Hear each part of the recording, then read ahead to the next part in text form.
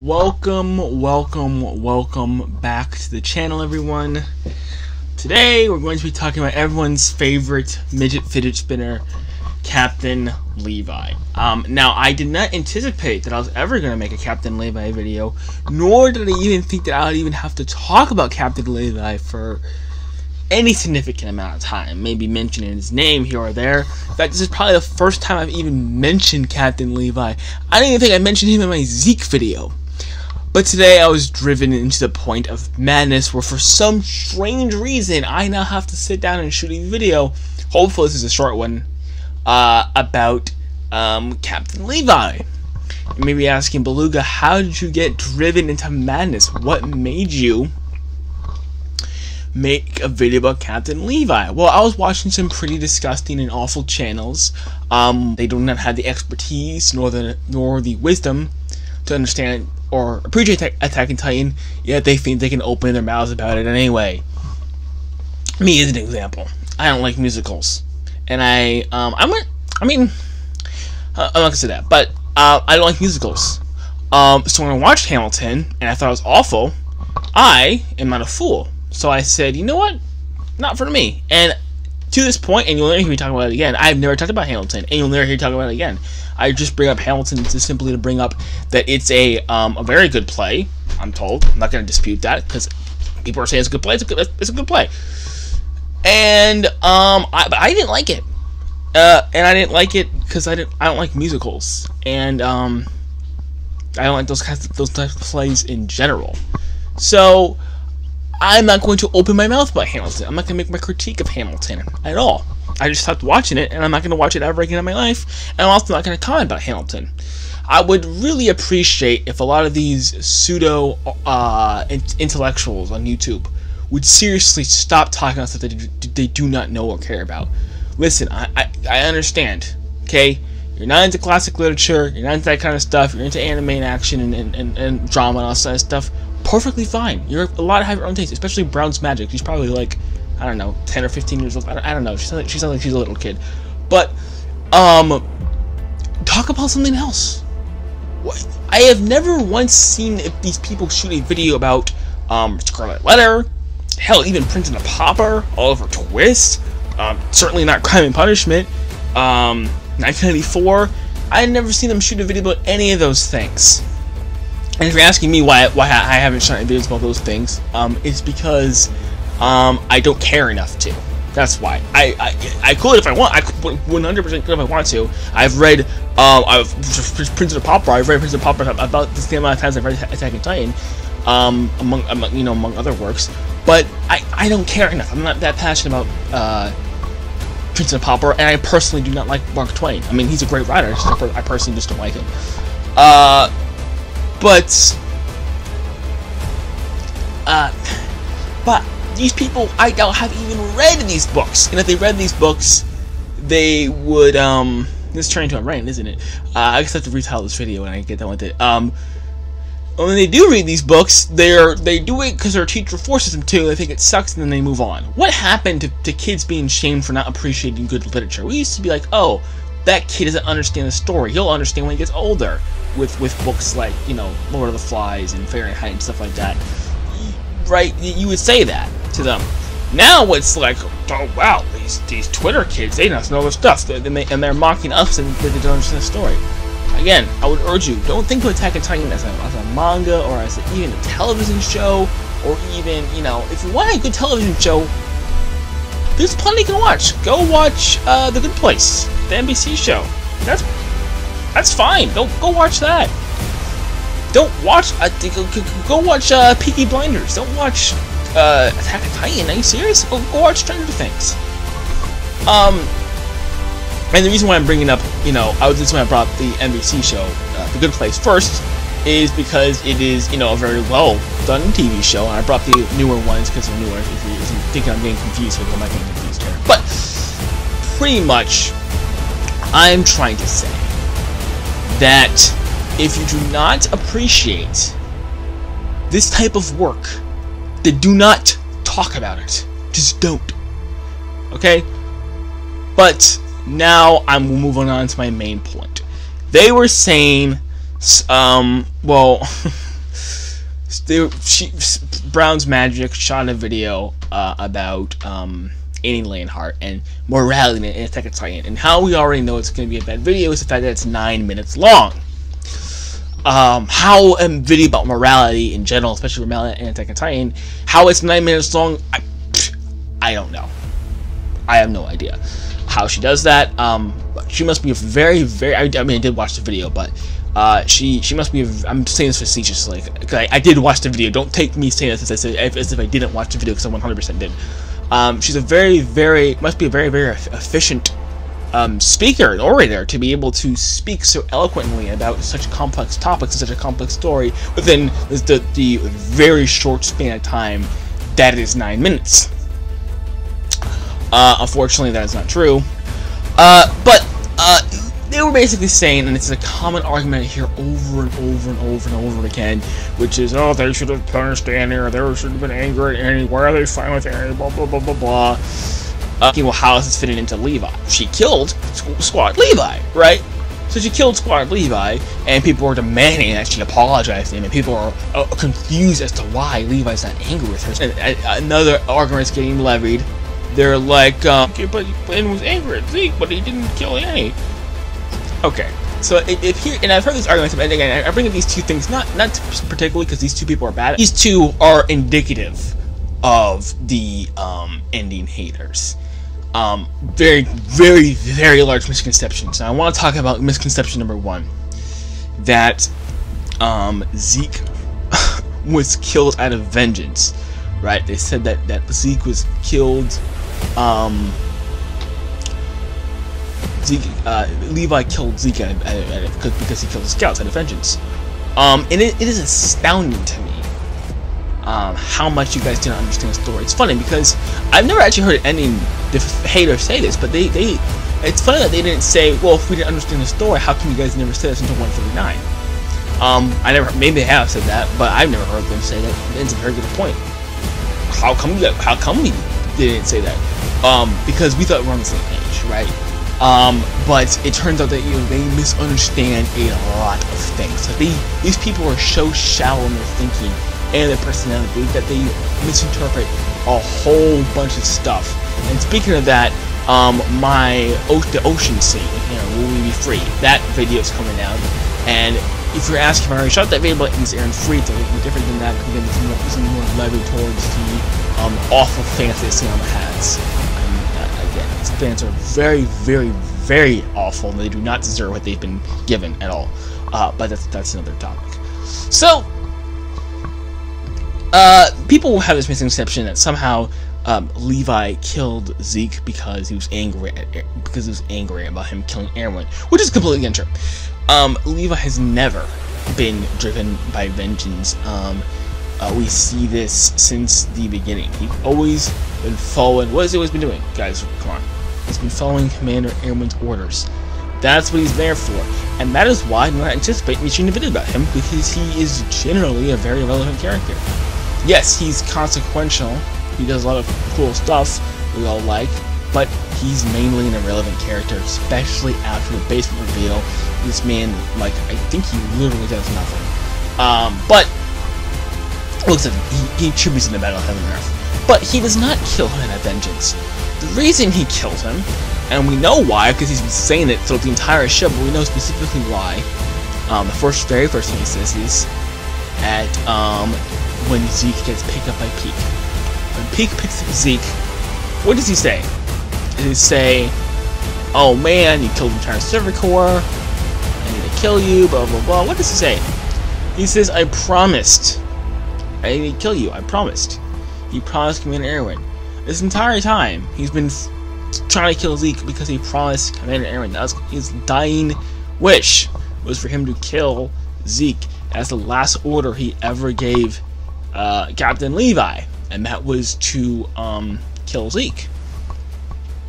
And so, that is why he spent the rest of the story trying to kill Zeke. Now, you may be saying, well, Beluga, he was pretty angry in the forest, and he was mentioning how he killed all of his comrades, and blah, blah, blah. Yes, he did say that. And yes, in the cart, he wasn't being the nicest man in the world to Zeke. But he is not being driven by vengeance, and vengeance was not his top priority. If vengeance was his top priority, he would have killed him, as he stated, he would have killed him in the forest. But he doesn't. He didn't particularly try to be accommodating towards Zeke, of course, when he complains about the book he's been given. But he's not trying to seek vengeance on him, and he is simply trying to fulfill Erwin's last wish. That is why he's going after Zeke. It's not because he killed the Survey Corps members. You're being ridiculous. But this is a common mistake people make. People are so shallow and so used to one thing that when they see that, instead of thinking outside the box and thinking, hey, maybe there might be more character motivations behind besides vengeance, they instead decide, hey, it's gonna be vengeance. But that's completely untrue. And notice what happens when he actually does end up killing Zeke. If you can even say that he killed Zeke. I mean, he did, but you know what I mean. If you read the book, you know what I mean. But so he killed Zeke. And does he look? First off, how does he kill him? That's the other thing. How does he kill him? He's right there. He hit everything below the waist is immobilized. He can't fight back from what it looks like. He can't transform into the beast from what it looks like, and he is calling over to Captain Levi. He's calling over to Captain Levi, signaling to him. So he's obviously not a threat. And now, how does he do this? Now, let's take John Wick for example. If the person who killed John Wick's dog did this, I think we all know what John Wick would do. John Wick would do exactly what he did in the movie. He would shoot him, just like he shot him in the movie, right? But what does Levi do? He goes up to him and simply slices off his head. Now, are these the actions of a person who is very upset or driven with vengeance over the beast? Is this the sort of guy who does this? No, he's not. This is a person who's simply trying to accomplish a goal. The killing is a mean to an end. The killing is not part of the fun, and the killing is the fun. I mean to say that his goal was not to make him suffer, his goal was simply to kill him, because that was Erwin's last wish. And again, I thought everyone was on the same page about this. I could not, in my wildest dreams, even though I knew the depths of your guys' lunacy and nonsense, I surely must have thought, well, there's a few things we can agree on. Erwin's a boy, and Levi wasn't trying to kill Zeke out of vengeance. But apparently, the latter we did not agree on. And then he kills him, and instead of reveling in his victory like you would expect someone to do, or even have that calm, stoic face like John Wick does and simply move on, he looks confused, which of course would be the reaction of someone who just saw what just happened. But by no means in his facial expression, nor his dialogue after, ever indicates that this is something that happens out of vengeance. This is something that he particularly enjoys doing. Everything he does with a purpose. He never lets his emotions get the better of him. We know this. Even in the forest, he didn't really do anything that unhinged. Yes, he used the thunder spears to destroy his body, but that was necessary to stop him from escaping, right? Yes, he taunted him, but he taunted him. That's really all he did. I really want you guys to understand this. All he did, really, was taunt him. He cut off his limbs so that he wouldn't regenerate, obviously. I mean, was he doing it in the most polite way possible? Of course not. But he's not doing it in the meanest way possible either. He's doing this for a goal. Again, he does not let his emotions get the better of him. And then, of course, when he goes to kill him, he does it for, the cleanest possible way. Again, I'm not saying that just because he doesn't the cleanest possible way means that it's not vengeance. I'm saying the cumulative things plus the actual dialogue itself. He never says he wants to kill them. Or maybe he does in the forest at one time. I don't really remember that chapter, but fairly certain he's never, ever said that he wants to kill him out of vengeance because he made a promise to Commander Erwin. That was his last order. And he always was about following Commander Erwin's orders, and he had one order that he couldn't follow. It's been pricking it. We saw it in his inner dialogue. He's like, why can I not follow? There's just one order. I've been able to follow all his orders. Why not this one? right? And also, the other wild thing that I need you guys to understand, and we're gonna morph into Annie right now. The whole conversation about Annie, and again, I shot a video about Annie. If you want to go see my full thoughts about her and immorality and punishing her and all this other justice stuff, you can go and watch that video. And again, if for some strange contrived reason you disagree with me, and again, I'm not saying that I'm a smart, intelligent person. I'm not. It took me a while to figure out the whole spear thing with Ymir. I didn't know that for a long time. And there's some other stuff I can't remember. I can't think of them right now. But there's a couple of things that were very obvious that I did not pick up on. So I'm not saying I'm the smartest guy in the room. I'm saying you're disagreeing with Isayama is what I'm saying, right? So if I'm just regurgitating Isayama's. Well, Isayama's been right. I'm just reading what Isayama's right and I'm just telling it to you guys. If for some contrived, strange reason you disagree with my video about Annie, you are more than welcome to send me an email. My email's right there. You can tag me on Reddit. You can't tag people on Reddit, but you can talk to me on Reddit. You know who I am, Beluga_Jaegerist. And comment on my video. You can do whatever you need to do to get a hold of me, and I will gladly have a conversation with you, a debate with you, on Friday or Thursday. I have no problem with that. Okay? But I'm not going to go into all the nuances here. And again, if you disagree, I would implore you people. There's a reason why these videos are so long. It's not because I go off on tangents. That's part of it, but it's really not the main reason. If you disagree with me, before you get all angry, remember, these are extremely nuanced conversations that we're having here. And, if you disagree with a point, go back, watch the entire video, from start to finish. If you still disagree after all that time, then we can have a personal one-on-one conversation, okay? But don't just shut off your brain. Don't get all angry because you hear one thing you don't like. There's nuance to this stuff. There's a reason why these videos are an hour long.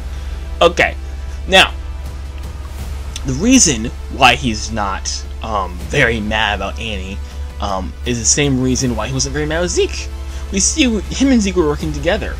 Now, was he angry with Zeke? Of course he was. Zeke took lots of people from him. Zeke took Commander Erwin from him, the most important person to him, right? And again, guys, no regrets is not canon. It's not going to be counting anything for no regrets, but you know, we can spin the web as long as we want, because again, he is the war chief, and he's responsible, and he's a very powerful, influential guy, so he's responsible indirectly for a lot of things. So you can connect the dots if you want to, but I'm not going to talk about no regrets, because again, it's not canon. But, yeah, and yes, I know it's referenced in the main thing. I'm just saying it's not canon, okay? So, that way, he's very angry with Zeke, but he's able to have a cordial conversation with him in Season 4, Part 1.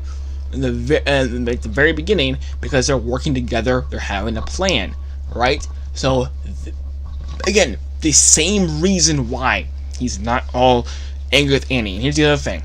As I said, one of Levi's main things we all like about him is that he does not let his emotions get in the way.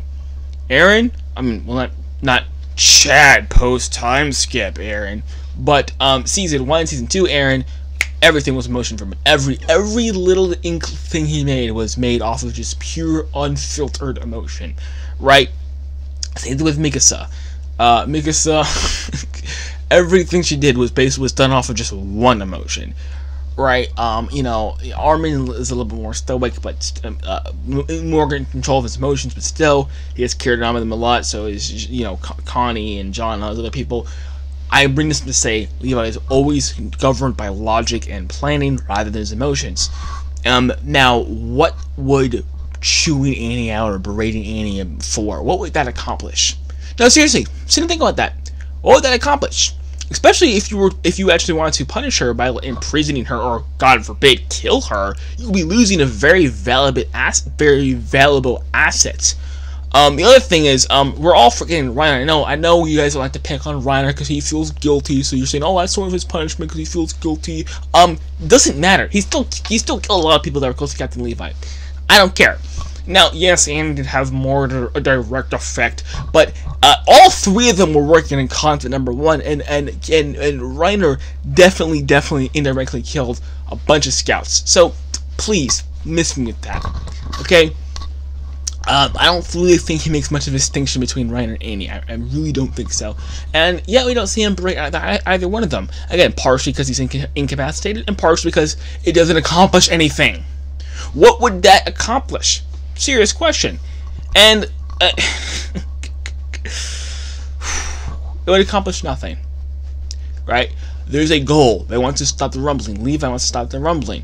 So what's he gonna do? He's gonna put down his petty arguments with her. And again, I mean, they're not petty, but you guys are acting like children, so I just gotta say petty. With her, because nothing they're gonna do is going to accomplish anything. And if he actually does something substantial to her, they would lose a Titan. That being the female, which is a very useful Titan. And also, the other thing that people never ever seem to connect whenever whenever we talk about Annie and Levi, is Levi's maxim, right? I guess forgot that Levi had a maxim. You guys only remember his maxim you guys want to dump on Aaron, but whenever it comes to an actual thing, then all of a sudden it just disappears to your mind. Just like people disappear off the internet when I want to debate them. It just somehow get kidnapped by the SBU. I don't know what happened to them. But what is his maxim, right? Something along the lines of, choose the thing that you will regret the least, right? And funny enough, he said this in the context of Annie. Annie embodies Captain Levi's maxim, right? Because what did she say? She said that she would do it all over again. That's the epitome of his maxim. So, on the one hand, yes, I cannot believe I'm saying that this. I can't believe I'm saying that Levi's a layered character. I never thought I'd be saying that Levi's a layered character, but here I am. But on the one hand, yes, Levi is upset and sad that he actually killed these people. But on the other hand, I'm sure, and again, I'm sure if you ask Yama, he'll say the same thing. But you guys don't care. Ision's word means something to you, so why even bother? On the one hand, yes, he's sad and angry that those people got killed. But on the other hand, I'm sure he can respect the fact that she had enough introspective and she had enough self-awareness to know, back when she was that young, to make the decision that she would regret the least. Okay?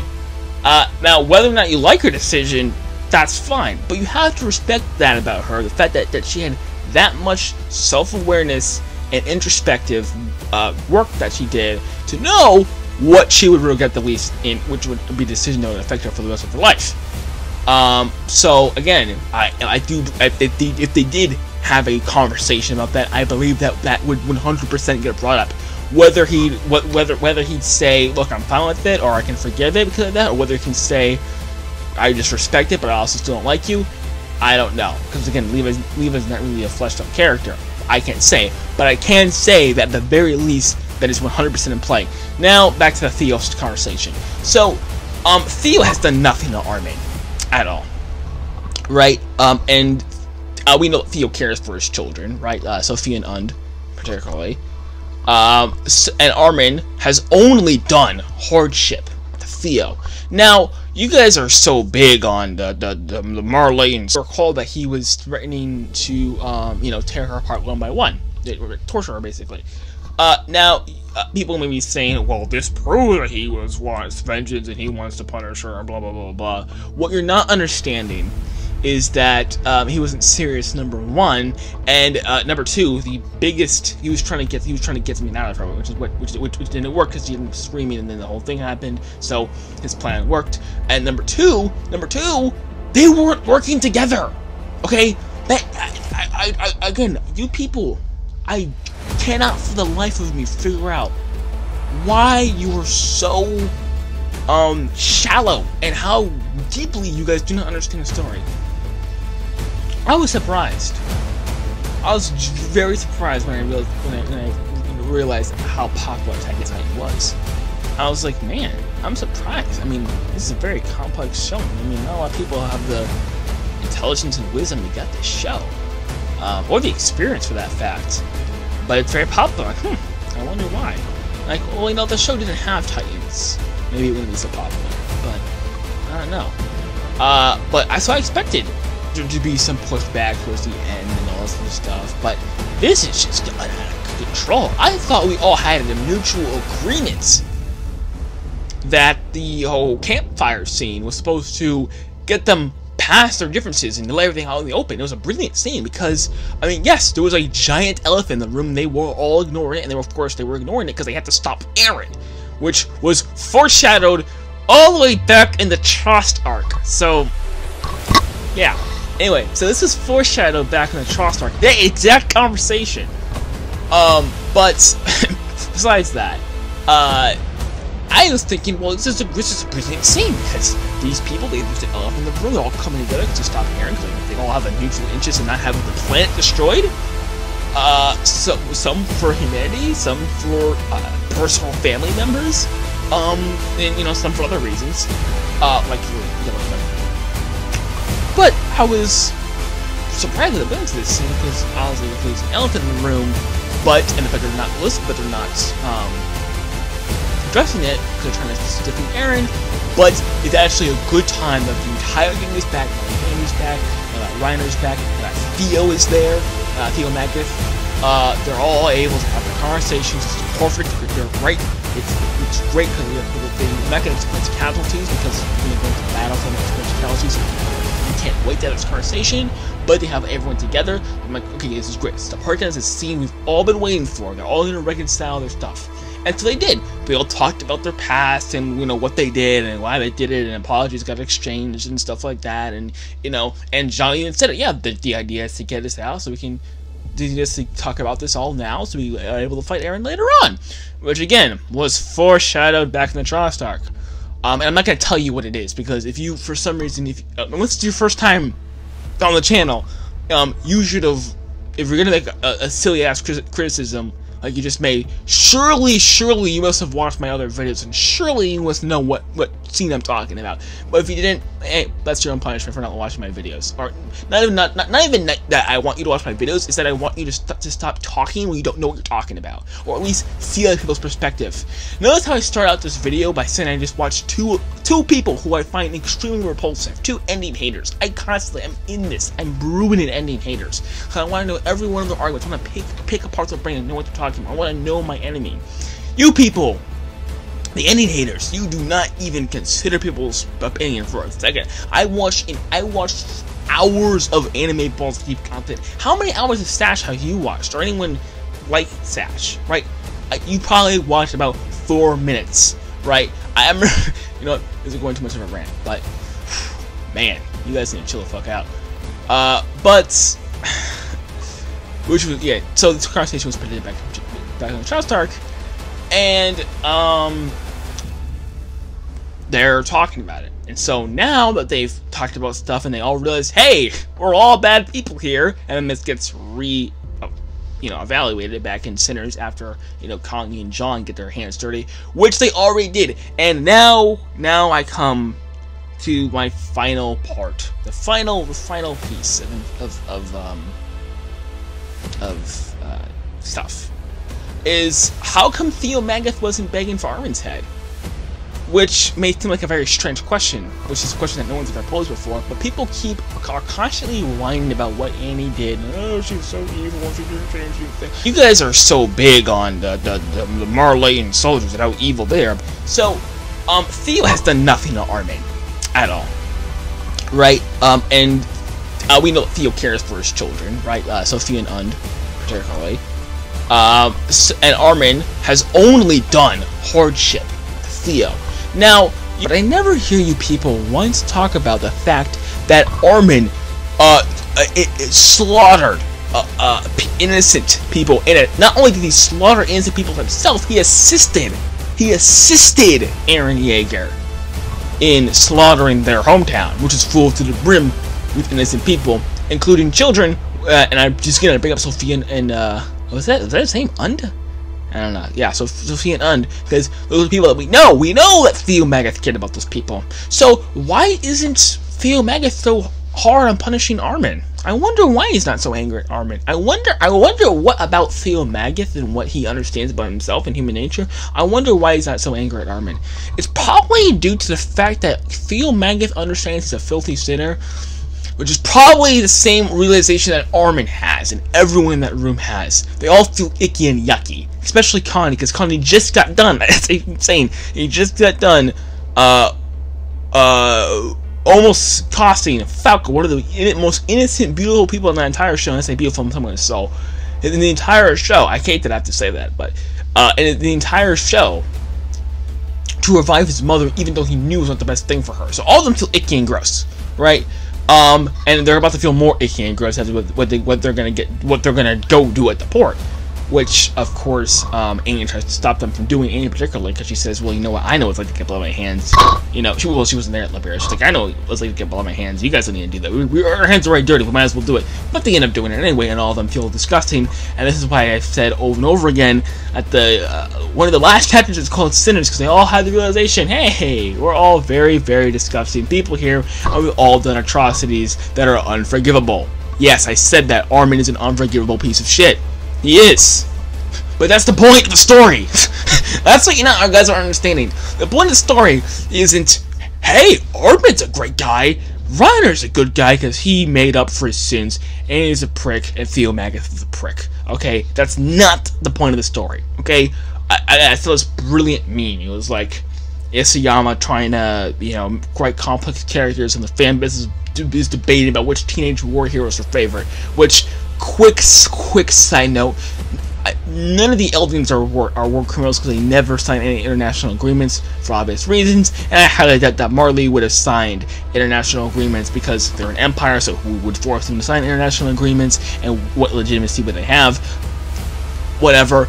But again, that's a small technicality. I'm sure you guys get the picture. These people are all very evil people, and all of them had the blood of innocence on their hands, and most of them, actually, all of them had the blood of their friends on their hands as well.